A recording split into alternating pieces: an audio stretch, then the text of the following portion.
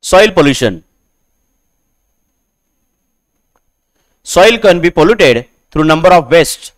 So domestic waste, industrial waste, agricultural waste, animal excreta, radioactive substances, they are all the reason behind soil pollution.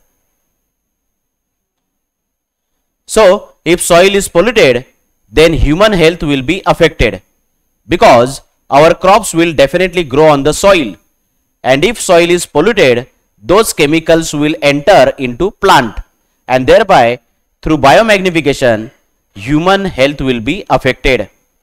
Secondly, higher level of pollutant also damages soil fertility, and thereby soil lose its productivity. Polluted soil also affects number of bacteria and plant present in it. So soil flora and fauna will also be affected. Soil pollution will also lead to eutrophication.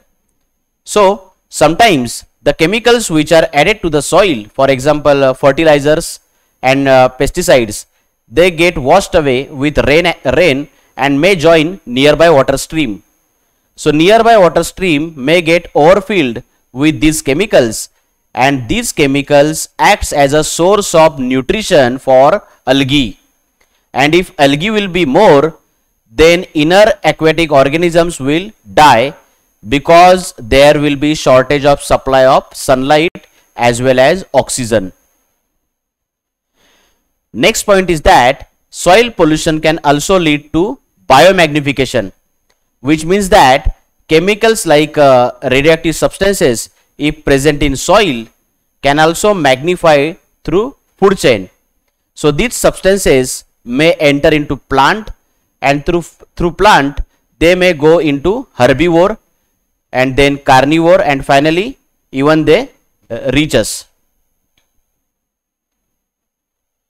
We can control soil pollution by using effluents, properly. So effluent should be discharged only after treatment process. Second point is solid waste should be properly connected and disposed of. It should not be thrown anywhere. Third point, from the waste useful substances should be created. So we should try to avoid dumping of waste as much as possible.